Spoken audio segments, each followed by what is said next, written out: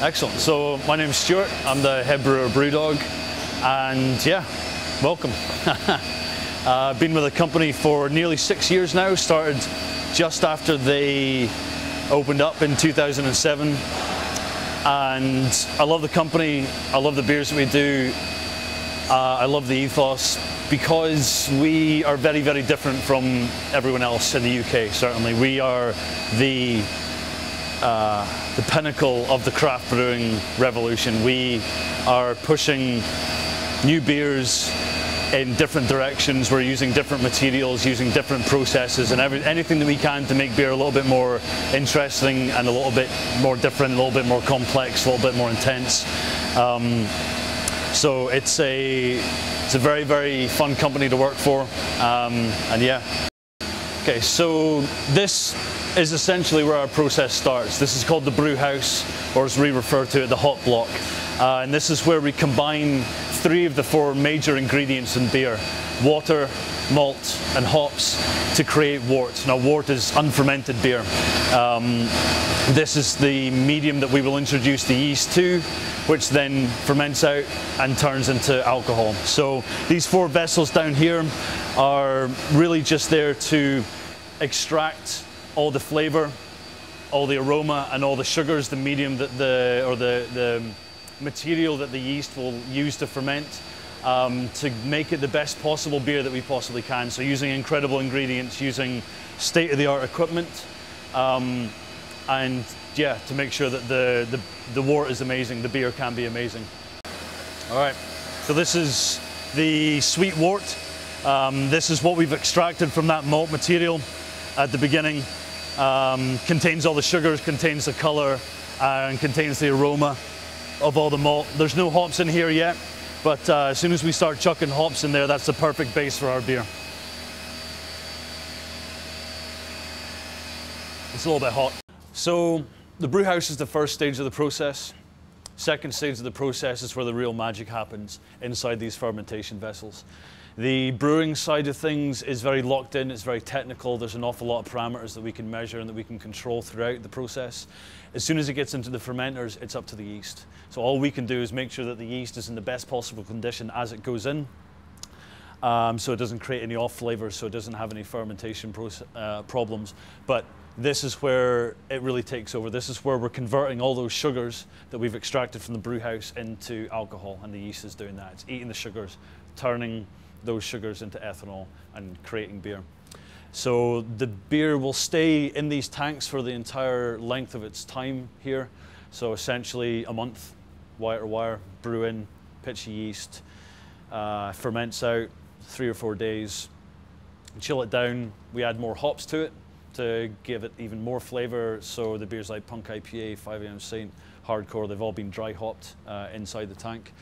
And then we chill them down and mature them. Now the maturation stage is essentially where we're looking for all those crazy flavors to become a lot more uniform and a lot more kind of married together. It's the same process as maturing wine in barrels or whiskey in barrels and stuff like that. It just creates a much more drinkable product, and in this case beer.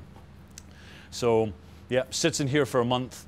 Flavor matures, and we taste all these beers 3 times a week to make sure everything's going okay. That's our biggest concern. We're not so concerned about the bottom line and the cost implications of what we're doing. We're concerned about making amazing beer. So we taste these beers all the time to make sure they're doing okay, make sure that there are no problems with them and that they're developing okay. So we get 6 brews off the brew house that's going into one of those fermentation vessels. So we'll brew 6 times into there. These guys we just brew into once. But these are mostly reserved for like Coco Psycho, Tokyo, the special beers, the collaboration beers, the beers that we don't do a huge volume of but are a little bit more difficult to brew and ferment out, so they need a little bit more care and attention, that we keep them inside so we can keep a really, really close eye on them. And so after they finish in these tanks, we're essentially filtering, and all the filtration process is removing those particles within the beer and turning it into that nice clear beer. You can see there's no real floaters, and that's, you know, that's the stuff that you'll see out of the bottle and out of the keg and stuff like that. Out of the fermenter, it's very cloudy. There's a lot of yeast. There's a lot of hops, and other kind of material in there that is going to make it a little bit hazy.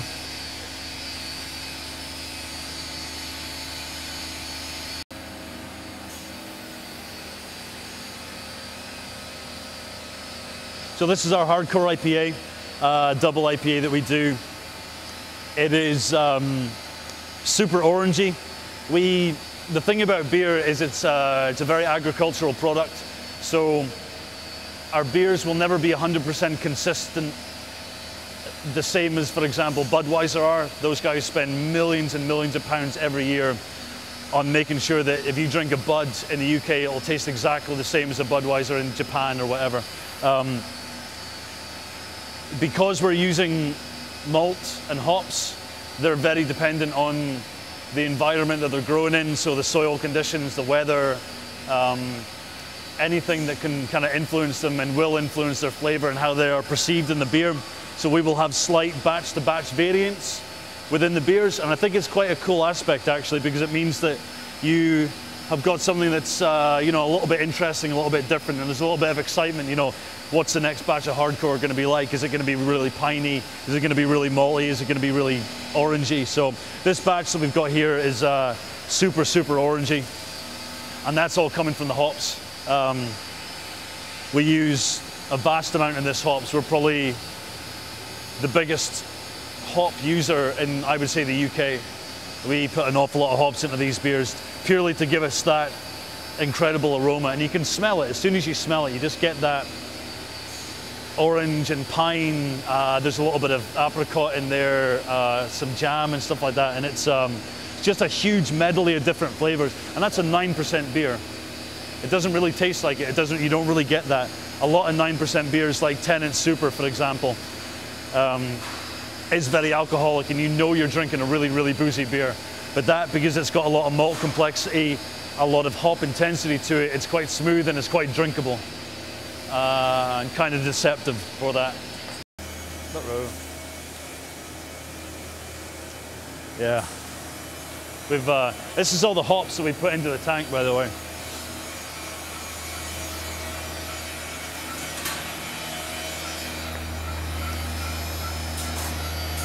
Smells amazing, but it doesn't taste very good. We've somehow got to separate that off from the beer, and it's not the easiest thing to do. It gives the beer an incredible extra dimension to it, especially with the hoppiness. Gives it a really kind of fresh hoppy hit. But there are very few breweries in the UK that carry out that process, simply because it's very costly and very costly, and costly to put the hops in, and then costly to get the hops back out of the beer at the end of the day. So yeah, but it makes the beer amazing, and that's, you know, that's what we're doing. That's why we're in this. 45 different countries, so we've spread our customer base out all over the world. Basically, so if we have an economy in a certain country or region that goes belly up and people aren't buying as much beer, you know, we've still got other markets that we can ship our beer to. But luckily what we found out is, you know, when in times of economic plenty, people drink because they're happy and they're celebrating, but in times of recession, people still pretty much drink. It's, you know, beer's a very accessible thing. It's not a huge price item like whiskey is, and it's a little bit more, I think, appealing to people our age than wine and stuff like that. Especially the beer that we make and the branding we use and the marketing we use and everything like that. So it's a big opportunity. I think we hit the ground in exactly the right time in terms of this type of beer and what we're doing. There's a huge amount of popularity for it. Sweden's our #1 customer. Italy as well up there. Finland, Scandinavia on a whole. You know, but we supply a lot of countries, just a small amount of beer. like Australia, Japan, Brazil, who are absolute sleeping giants. Those guys are huge beer fans. And if we can supply them enough beer, we can see our sales just skyrocketing. Yeah. A bit of a kind of nautical theme with the, you know, the shark and the, forget the name of the whale with the big horn on its head. There's a big octopus on the other side, and what else? That's supposed to be a sea cucumber. That long kind of green thing that's being grabbed by that octopus. I didn't really see it, but so yeah, they just wanted to do something that was very, very unique and very, very BrewDog, and it's really nice because it's our little stamp of identity. It should give you a decent idea. So the end of history, along with the Cinque de Bismarck and the Tactical Nuclear Penguin, are freezer beers. They've been freeze distilled. In Germany they call it ice box.